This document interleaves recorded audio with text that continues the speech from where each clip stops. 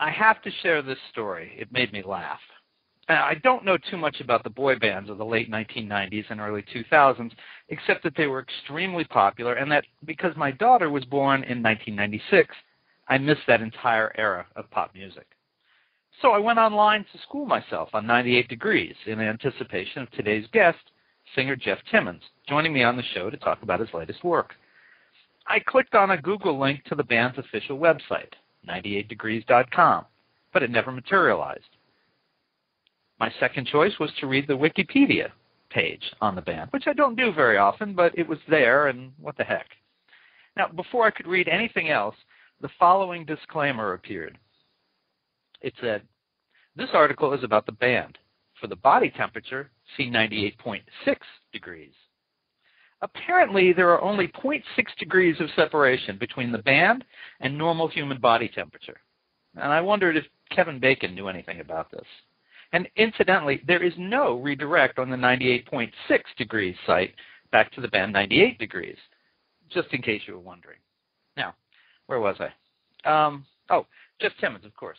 The founder of 98 Degrees was part of a singing act that sold more than 10 million albums and scored several top 40 singles, including Because of You and This Gift. The group's successes were eventually overwhelmed in the public eye when one of its members, Nick Lachey, married singer Jessica Simpson. Their short-lived marriage was memorably chronicled on MTV's The Newlyweds. And 98 Degrees released its last album, The Collection, and toured in 2002. Jeff Timmons released a solo album, Whisper That Way, 2 years later, and is now waiting to release a third. Jeff, welcome to Mr. Media. How are you? That's just a fantastic intro, Bob. I really appreciate that. Very nice. Very professional. I'm just so flattered that you did the research and stuff like that, and I'm glad that Wikipedia associates us with the body temperature and directs people to the real body temperature. That's so funny. Isn't that bizarre? I just thought that was so strange. Yeah, just in case people didn't know. That's just right. Exactly. That's exactly what made me laugh. It's like, oh, I'm sorry. I'm not looking at the page for the band. I'm looking at the page for body temperature. Oh, how could I confuse the two? Oh, I love it. Wow. Do you ever get tired of being that guy from 98 Degrees? Do you ever wish that would stop? No, I can honestly say that I don't, because it was such a great experience for me, and I got to travel the world and put music out for a living, and I'm still doing music for a living and living the dream, so to speak. So no, it doesn't get old, and people will always associate me with that group and that genre of music, and that's fine. For the most part, it's not a bad thing. So it doesn't get old. I love it. I guess there's a lot of guys who want to sing and make music for a living who would kill to have the association of an act that sold millions of albums, was huge, had its moment in time, and I guess you always get to be that guy. Yeah, and it's it's not something that I go around advertising every day. But because that time frame is now past us, and I'm into different things like producing and things like that on my own. But it certainly has been a great blessing and a lucky charm for me being a part of that group. I think it's great.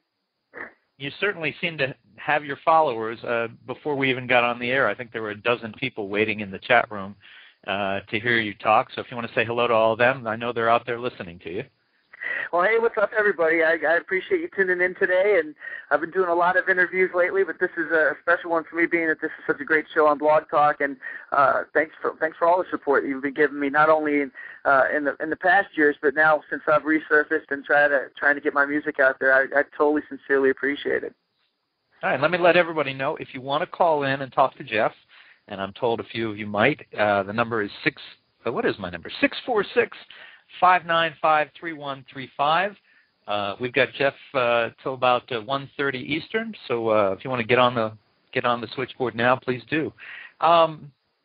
Since scheduling this interview, now I admitted that I did not know a lot about 98 Degrees, so I'm being upfront. But it's obvious you still have this extremely vocal and active fan base, and you are obviously pretty good at promotion yourself. Well, it's important to me to get out to the fans. I mean, like you mentioned in your intro, I mean, we sold over 10 million records, worldwide. So the fans are out there, and a lot of the fans were younger and female, and I'm sure that even when we were younger, as you grow up and music changes, you still have an affinity for the groups that you liked when you were a kid and younger and a teenager. So I know that the fans are out there, and I know that they might be excited about some of the new music or some of the new projects that I'm doing. So, it's important for me to get back out there and be active and promote and create awareness for what I've been working on. I'm very proud of it, and I'm so proud of it that I'm betting on it by giving it out for free. So, I try to do everything I can to stay vocal with them and get them excited. And they're fantastic. I mean, I just did a show in L.A. that was almost sold out, and it was packed, and the fans were great, and just really good people showed up and just showed their support. And, I like I said, I'm living the dream, and I'm very, very pleased and proud to be a part of having any fan base.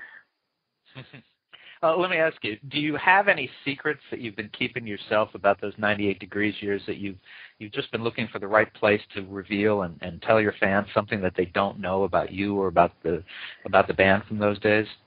Well, I've mentioned it a few times, but I don't think people know generally that when I was in the group, I had stage fright. I mean, I was always afraid to go up on stage and nervous. I was so scared that especially for big television performances, I would literally get choked up and sort of like so nervous I would have to swallow in the middle of verses and things like that because I was so nervous that I went to a hypnotist. I tried everything. I read all these books. I tried to meditate, do yoga, anything to calm my nerves, and I couldn't do it. So I eventually went to a hypnotist. That didn't work. And then, after being on my own for quite a few years, since I started touring like in 2003 on my own, doing shows here and there, I eventually became more comfortable with myself on stage. Now I don't care. I mean, now I'm fine. I have fun, and whatever happens, happens. But, yeah, I used to be extremely. I used to get sick before performances and going on TV sometimes. What do you think it was that set you off? Was it the noise? I know was very loud, and I don't mean from the band. But no, the crowd noise wasn't bad. I mean, that was always fun and exciting. I mean, that made it difficult to sing well because you couldn't hear.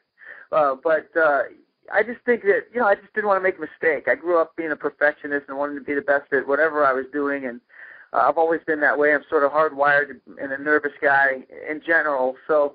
I just think that getting up on stage, I didn't want to make a mistake, and I wanted to sound the best I could, and I put a lot of pressure on myself. And, at the end of the day, when I would be making these mistakes, 99% of the time, the people in the audience wouldn't even, realize it or know it. And so I was, and I think really it took me doing the shows on my own and getting that confidence and going out there and, making mistakes and being human, and everybody would know that. And I was like, okay, well, at least I'm going up there and trying my best and putting my best foot forward and trying to give them the best performance I can, and now I'm just pretty much relaxed out there. But it's just a lot of pressure. Put a lot of pressure on myself. Well, speaking of putting pressure on you, how do you feel about taking a call from one of your fans? Would love that. All right, we've got a call from 817 area code. Are you there? Hi. Hi. Welcome. Hi, my name's Mickey, and I've just loved Jeff for almost 13 years. So I'm on my lunch break, so I thought I'd call in and listen. So, hi, Jeff. What's up, Mickey? How are you? Thanks for calling in today. I haven't talked to you in a long time. What's going on? Nothing. I just wanted to see when you were touring and if you're coming to Texas or Ohio or. I think we're talking to like two different clubs and venues in 2 dozen cities. So we're trying to get it mapped out, pick the exact place that we could get as many people as possible in there and see where people want me. And I know that since I've been putting this music out, now people are resurfacing and getting excited about it. So I'm definitely going to come to Texas for sure. I just don't know where yet or when. Well, you can stay at my house if you need a place to stay. So. Oh, great. Thanks. What a nice invitation. I appreciate that. I'm going to take you up on that. Then you won't be able to get rid of me, and I'll be eating all your cereal and stuff and lounging around, and then you get sick. And how did it go wrong, Mickey? When did this happen? What? I said, when did it all go wrong? We were so close until I moved in. Hey, if you move in, I can move out. Like, I have brothers that live down the street. For yourself. I'm just messing with you. No, I hope to see you sometime soon. Yeah, I'm gonna definitely make my way to Texas. So.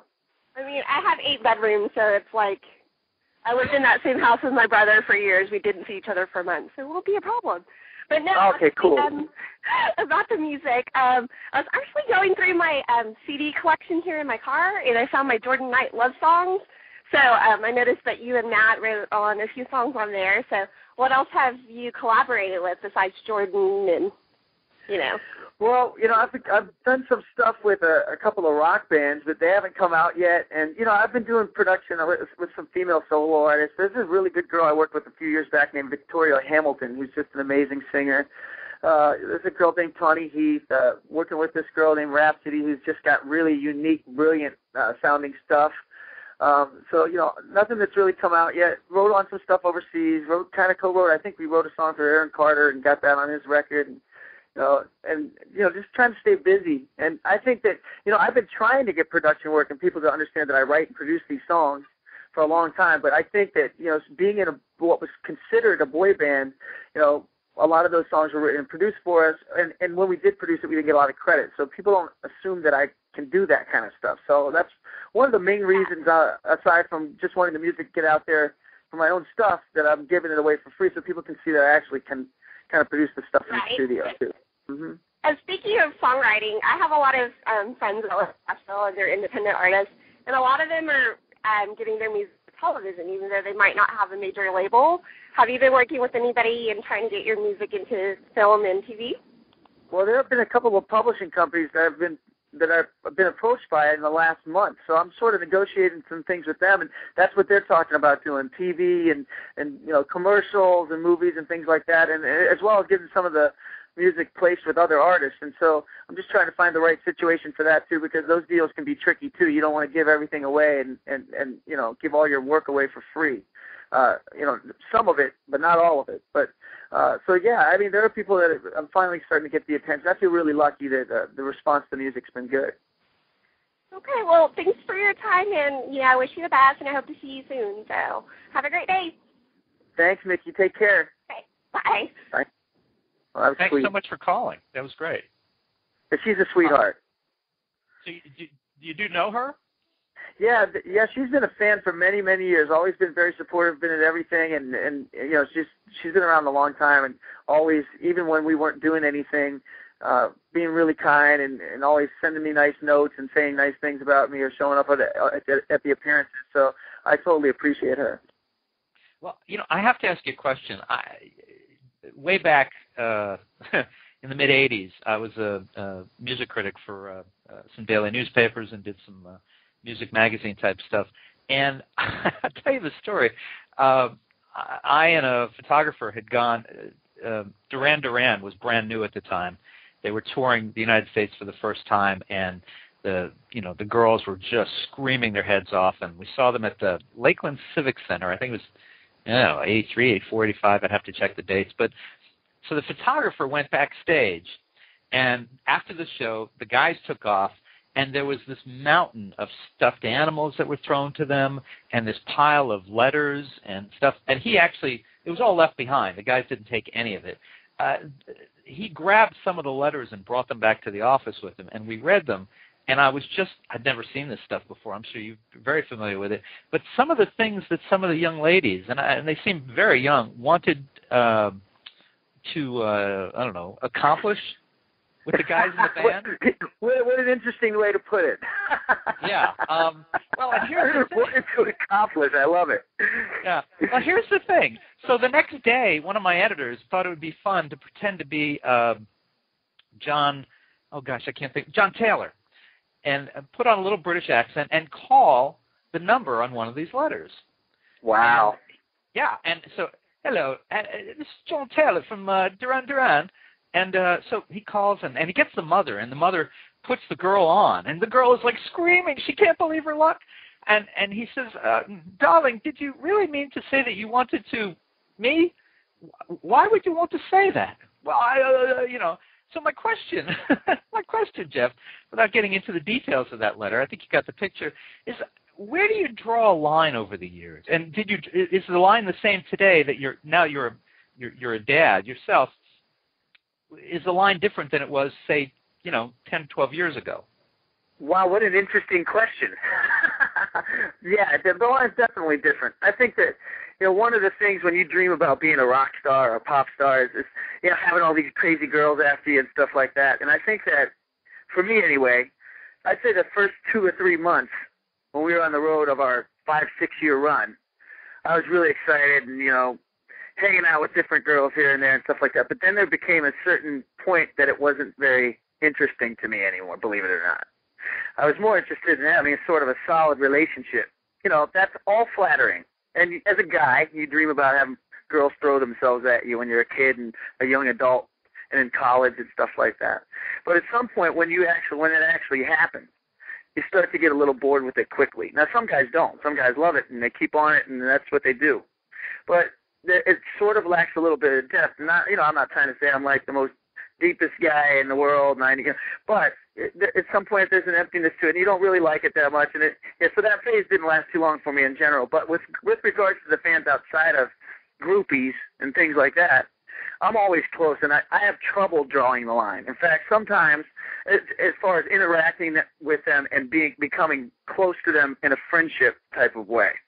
And it gets to a point where sometimes management or people say, what, the more you give to the fans, the more you talk to them, it waters down your star power.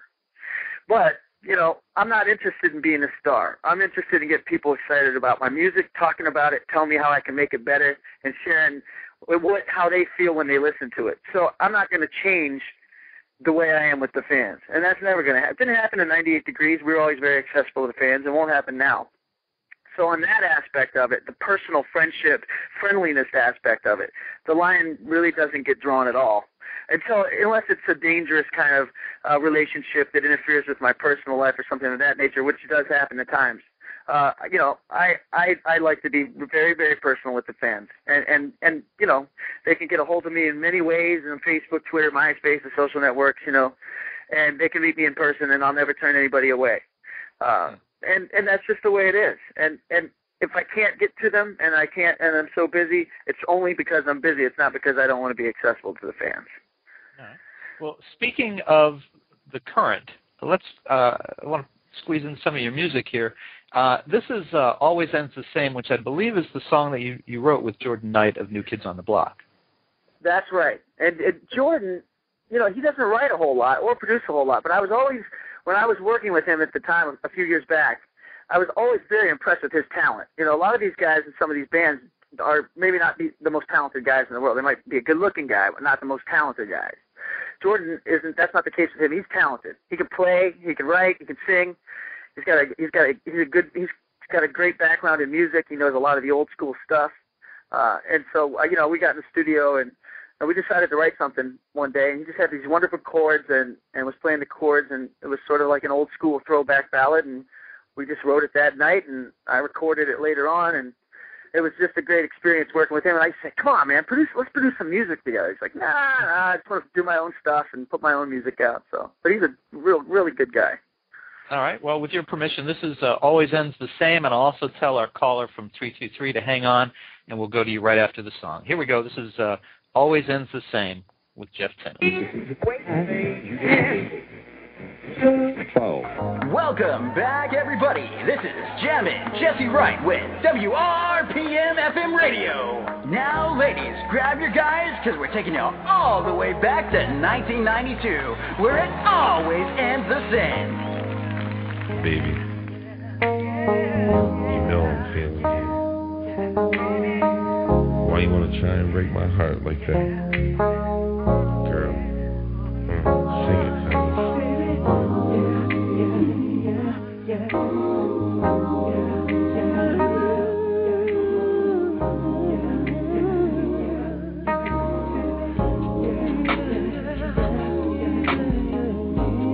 I'm alone tonight, and I don't know why. Someone's taking my sunshine, and there's no light in my life. I pretend I'm over you, there's no truth behind the lie. The thoughts of you taking over me, and my mind's in overdrive. And I don't want to believe that this has happened. I'm so lost inside. Thought you'd always be right here with me. Now I'm back to the man being with him, but I don't wanna move on again. No.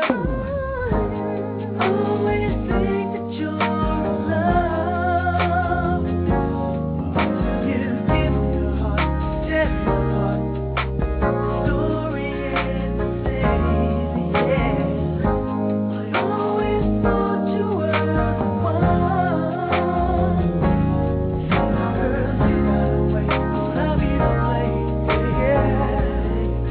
'Cause it always ends the same.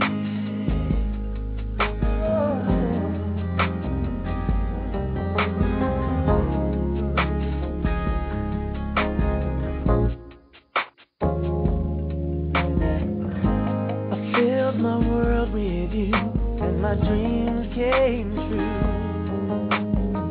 But happiness became despair, 'cause you weren't there, baby. And you say you're over me, and it's clear I don't know why.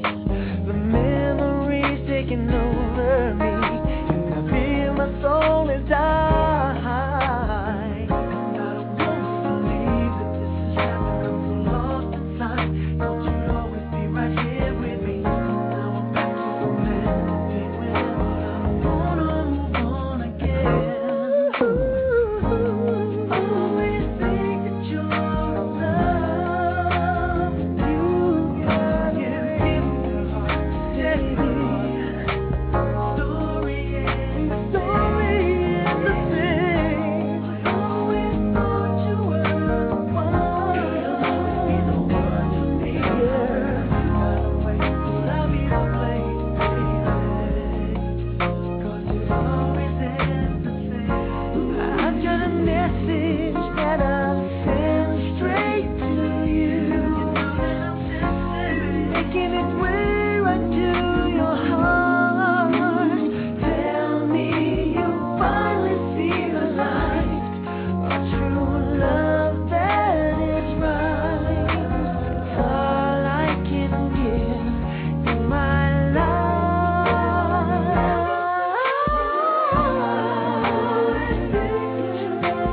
Need you here with me, girl. Yeah.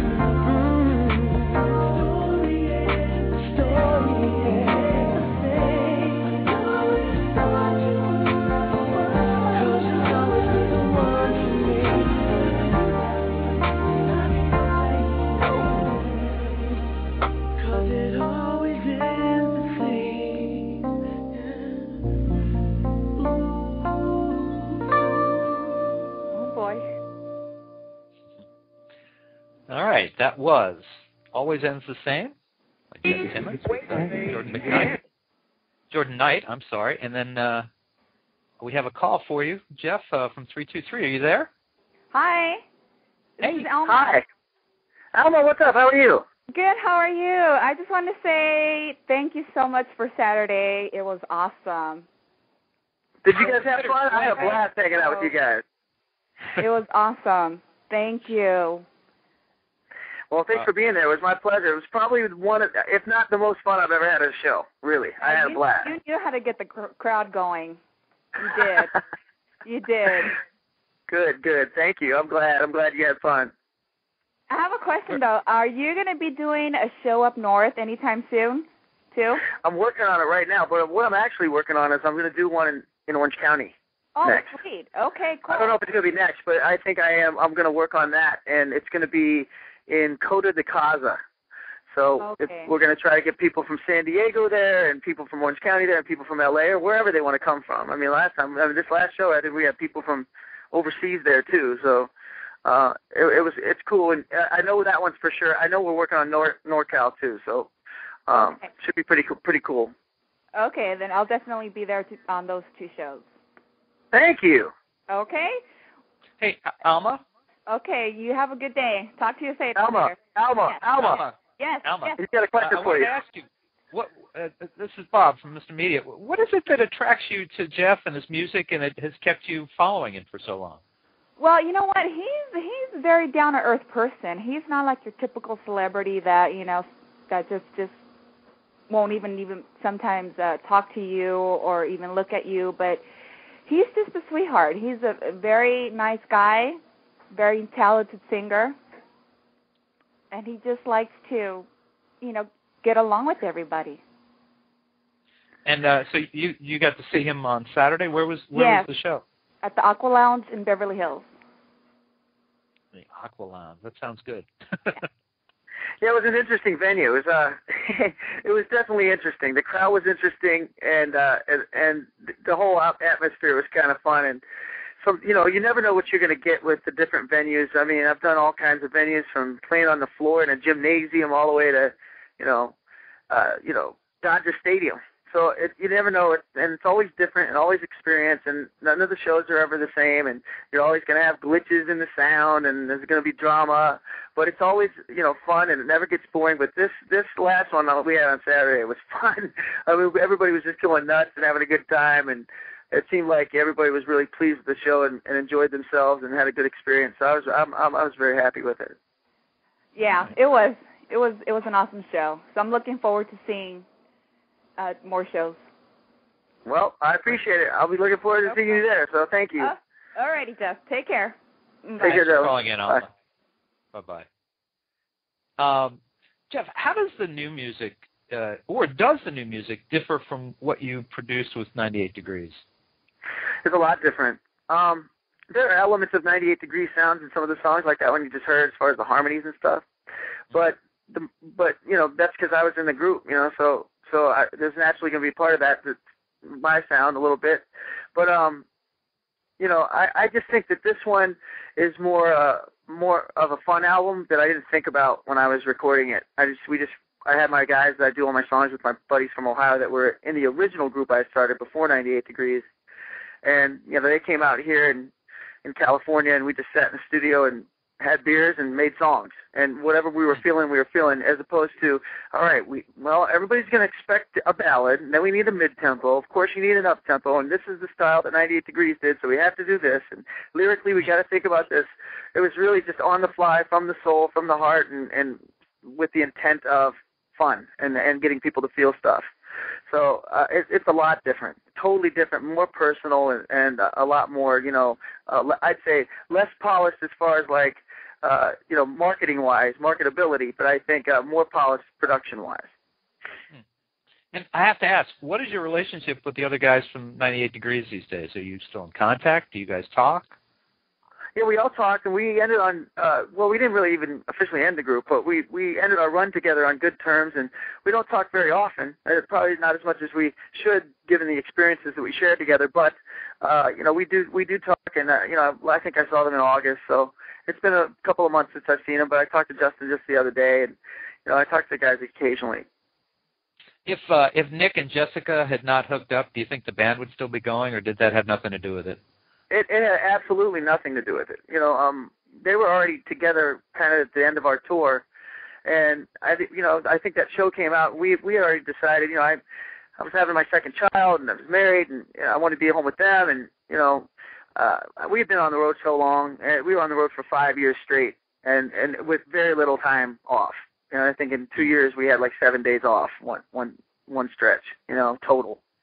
So, we were burnt out. There was a lot of traveling and wanted some stability. We needed to get grounded again, and so as much as a wonderful lifestyle it is to be, this pop guy that has music on the radio, sometimes it gets a little, if you're a down-to-earth guy, I'm from Ohio, all up family, if you're a guy like that and you have that kind of a value system, you kind of want to get to that at some point, and that's what kind of took us in different directions. Well, speaking of down-to-earth, and I'm just sort of kidding there, was there anything that you learned about Nick from watching that TV show that you did not learn from touring with him for years? Well, I knew everything. We were together so long, I don't think there's anything personally, professionally we didn't know about each other. We were like brothers, So, you love your brothers get on your nerves. There are habits that we all have, personality traits we have, dislikes, but we were all close. But, yeah, I know everything about Nick as far as there was to know at that point before we went in different directions. But I didn't watch the show. I tried watching it, and I thought it was weird because I was just on the road with that guy, and I was like, now he's on TV. It was just kind of baffling to me, and I didn't like how they were editing the show. So, but I know it was, that's what TV is. They plant things a certain way, and so I was like, it's not real, so I didn't really want to watch it. But I supported the show, and I'm happy. I was very happy for Nick, and I'm happy for where he's going with his career now too. That was quite a time in reality TV between the Newlyweds with Nick and Jessica and the Osbournes. What TV that was. Yeah, right. And it was, and it's still going on. The reality shows are still going on. There's just so many of them now that I think that it's a bit watered down. But yeah, I mean that was a crazy time. Well, let's come back to the music before we wrap up here. The second song we're going to play is Turn You Out, which features Rich Cronin. Now, am I out of touch? Because I always heard Turn You Out and understood it to mean a guy was sending a woman out to be a hooker. Is there a different meaning? No, yeah, it's definitely a different meaning. Oh, okay. Yeah, no, I wouldn't make that meaning. I think it's just like, it's just about dancing and having a good time and partying together with some girl and just wearing each other out. You know what I mean? Like, just having so much fun together that, you're worn out. I don't think it's about anything having to do with being a hooker. I got 2 kids. I wouldn't, look, my lyrics get racy. I mean, they get racy and edgy because most music's either about sex or encourages sex or sexuality or, some sexiness to it. But I wouldn't demean and degrade women like that. Thanks for asking. Oh. That's interesting to know because I didn't know that when we were writing the song. Yeah, that's why I had to ask because I guess you're a nice Midwestern boy, and I come from a New York background. I guess we hear that term and it means something different. I don't know. Yeah, I guess so. Geez, no, I'm not pimping in my spare time. No, I'm actually teaching spelling to my kids. So. Okay, folks, you heard it. You heard it here first. There's the headline from the show: Jeff Timmons not pimping in not his pimp. spare time. All right, well, let's play Turn You Out, and then we'll come back for just a minute, and we'll close out the show. This is Turn You Out, Jeff Timmons, featuring Rich Cronin.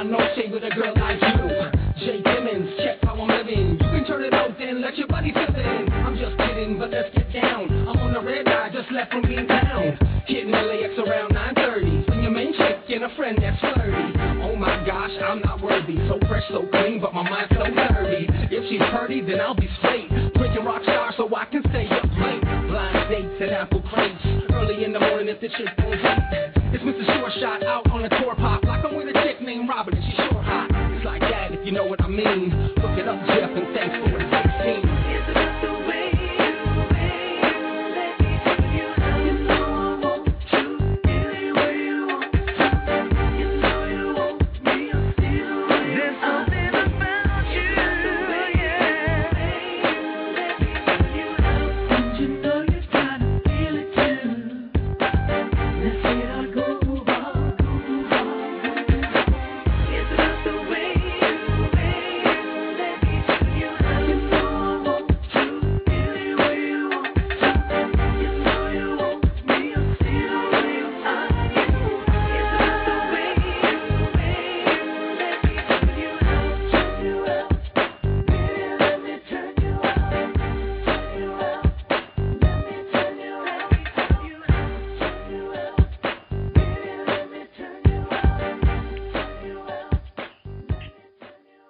All right, Jeff Timmons featuring Rich Cronin on Turn You Out.